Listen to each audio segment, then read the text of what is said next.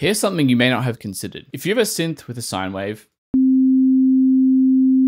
you may add a second synth with a sine wave, or at least something similar. Now by default, it gets louder, right? But what happens if those two waveforms are out of phase? We get nothing. Today, I want to cover why phase cancellation is important to understand and how not understanding it can actually ruin your songs and lead to a bunch of mixed problems. Now, phase cancellation is an important technique among a bunch of others to nail as you are advancing as a producer. So if you want to uncover a bunch of techniques, not just phase cancellation, that can help you move forward and make you make more professional music, then check out our music production handbook. We've got advice from over 30 plus artists, engineers, and producers in there, all designed to help you take your music to that next level. So you can grab that for free in the description. Let's get into it. So as you would have noticed, these two synths I have here are generating a sine wave. Now, a sine wave is the most pure form of sound. So we can very easily hear the effect of phase cancellation in our mixes with this example. Let's go back to playing both of these sine waves at the same time. So adding two sounds together means they're louder, right? But this is what we call full correlation. The two sounds, as we can see here, once we turn on and off this sine wave 2, we're just getting loudness. But I'm going to add on this delay and watch what happens when I increase the time of this delay and move the second sine wave out of phase with the first one.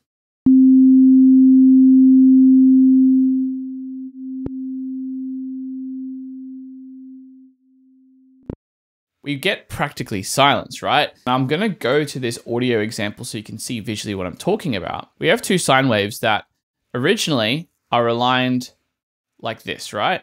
They are stacked on top of each other.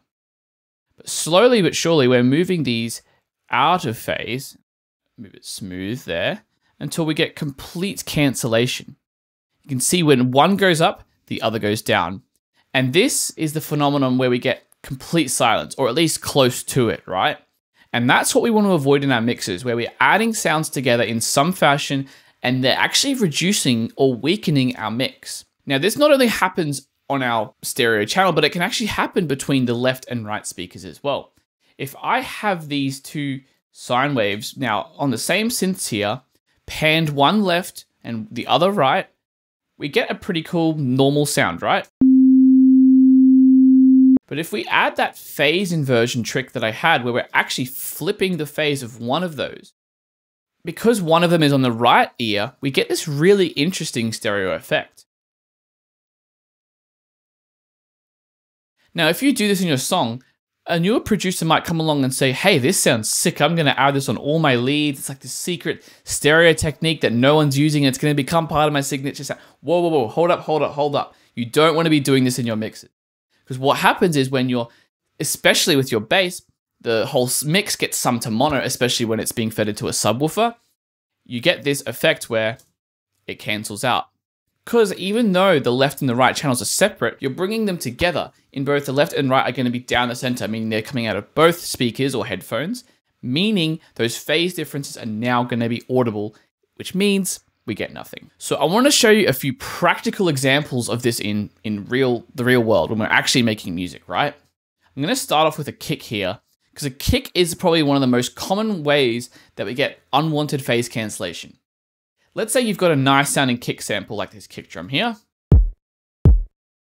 But let's say I wanted to add a bit more punch to it by layering in a second kick drum. So let me turn this second kick drum up here. Ooh. All that low end disappears, right? It's not as simple as chucking a second kick drum in there and expecting things to magically feel bigger. No, there is actually a science to this. Again, if we go and look at the waveform, because kick drums do tend to be based off a sine wave or at least somewhat similar, we can see the curvature of this first waveform and the curvature of the second waveform are actually heading in the opposite directions. This means that we're getting phase cancellation, meaning we're going to get none of that bass goodness that makes our kick drum punch through in the low end. So the way you can actually solve this is we're going to go onto our second kick drum or first kick drum, it doesn't really matter which, and we're going to flip on these two left and right phase flip switches in Ableton. And what this is going to do visually, you can imagine the waveform flipping around so that the peaks are now going up and the troughs are now going down and flipping those around. So let's listen to that with that phase inversion turned on. Ooh, much better. With it off, with it on. And now we can actually layer our kick drums perfectly and they are all aligned and all the goodness of the low end is still there. Now in the real world, sometimes you may have kick drums that at times do align and other times don't align. The point here is to kind of play around with both versions and see which one sounds better. And if it just doesn't sound good at all, probably opt for a different kick sample or try pitching it around so that the phase kind of aligns a bit better, because as you can see here, when we're pitching our kick samples up and down, we can kind of move the phase of them around and therefore get that low end aligned and our kicks punching where we want it to. Okay, next example is for a bass line. Now, bass layering is super common in electronic dance music. We want to get a huge low end, a nice gritty bass, or depending on the genre you're going for, it could be a nice rolling bass, whatever you want. Low end often gets layered up. We have a sub layer sometimes we have multiple bass layers. In this example, I've got a nice kind of saw based sound. Just a nice saw serum patch here with a bit of effects processing on, which sounds kind of nice, right? But let's say I wanted to add a bit of fullness and, I don't know, width and fatness to the sound. Well, I might opt for a second layer. But what most people do is they use layers that are too similar to the one that they've already got, meaning there's no real point in layering it in. Let me show you by adding in this second bass example, which sounds like this. And let's layer them together.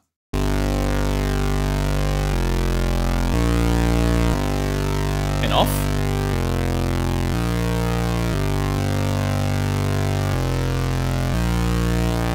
For me, it doesn't really do the job. The sounds are too similar, and in fact, for me, it actually adds more mud to the low mids of the sound. Instead, when you're layering, you should be looking at layering sounds that don't have similar basic waveforms, or at least if they do, they have different sets of processing, just to make the sound sonically different, so that when we're layering, we're not getting that awkward phase cancellation that is just going to weaken our sounds and cause all sorts of shifting and just yucky stuff we don't want. Instead, I would go into the second patch, which is also a saw-based patch, and I would look at maybe trying to find a different wavetable, maybe something like this. And maybe using a bit of distortion to dirty up the sound. Or maybe not that much.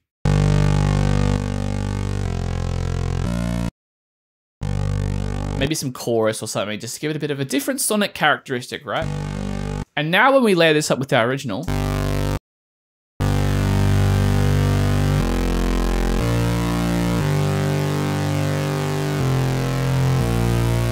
we get something different that we didn't have before. The phase cancellation isn't just weakening the sound. The sounds are different enough so that when they stack, they each fill in their own space, which is perfect. Another quick example with a guitar sample here. This is probably a more stereo example because let's say we have a mono guitar sound here and we just want to go ahead and let's just listen to it first.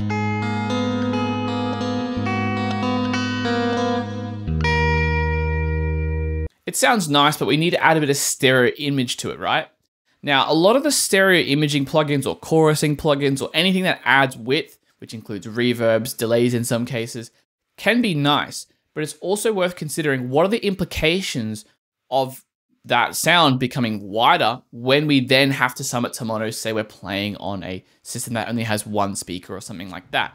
You have to consider these things when you're adding in stereo effects. So for example, I added this microshift plugin on, which is a nice kind of shift chorusy plugin from Soundtoys. I absolutely love this plugin. But what happens is it sounds really cool when we add the stereo effect.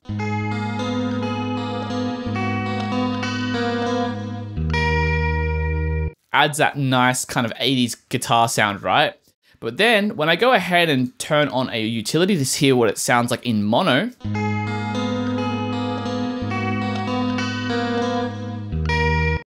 you can hear that the original version, it's not just changing the width, it's actually adding a different characteristic to the sound. Now, sometimes that might be what you want, but if you're just wanting to add pure width, you may have to find a different plugin that does what you want. Now, this is where something like the Isotope Ozone Imager or the Polyverse Wider plugin that I love to use as well. These two are great stereo imaging plugins that actually don't add any changes to the mono signal.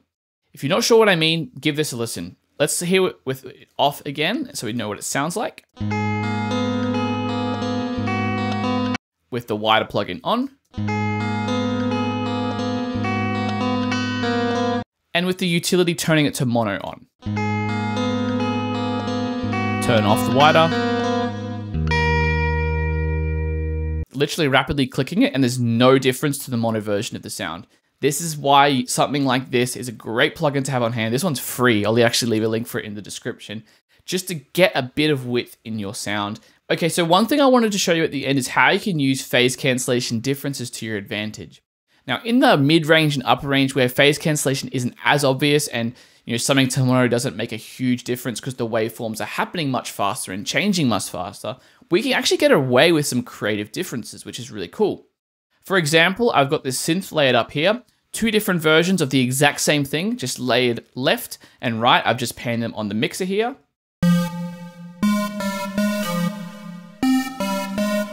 Sounds nice. It's got some reverb, some other nice effects there to make it kind of wide, but I think we can get away with some differences in our stereo image here simply by using a different synth for the second right version. So let me chuck this on. I'm just going to turn off the one that's the same and enable the one that's different. Still pan to the right here, and let's hear the difference.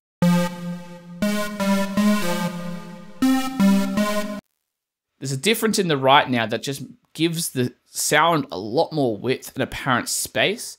And because these sounds aren't the exact same in our left and right headphones, they're actually completely different. They're not correlated whatsoever. They're not the same. They're not the opposite. We're just using different sounds. It sounds good. And this is really the crux of what I wanted to get to today, is that music is phase cancellation. You kind of want to avoid it in obvious ways, like with our kick and bass, but at the same time, you do want to embrace the fact that, hey, layering sounds together, putting different sounds in our mix, all of these things do actually add up, and phase cancellation is going to be inevitable. When I add sine waves and a pad and a lead, everything doesn't add up necessarily. Sometimes there are like minor subtractions in the way that those elements blend together, but that's what music is. It's the sum of the parts. And so in a way, I want you to avoid obvious phase cancellation, but I also want you to embrace it. Nothing is going to be perfect in your music. Music is phase cancellation. If I add all these up, if I bring up my wave analyzer here, I add in the guitar. This is not a good example. It sounds terrible, but those waveforms moving up and down, everything is going to blend together and create some sort of cancellation. So I wanted to leave that thought with you today. But if you've liked this video, please stick around, give it a like and subscribe for more from myself, Luca, and the rest of the EDMProd team. Great. Thanks for hanging around for the last few minutes, and I'll see you in the next one. Peace.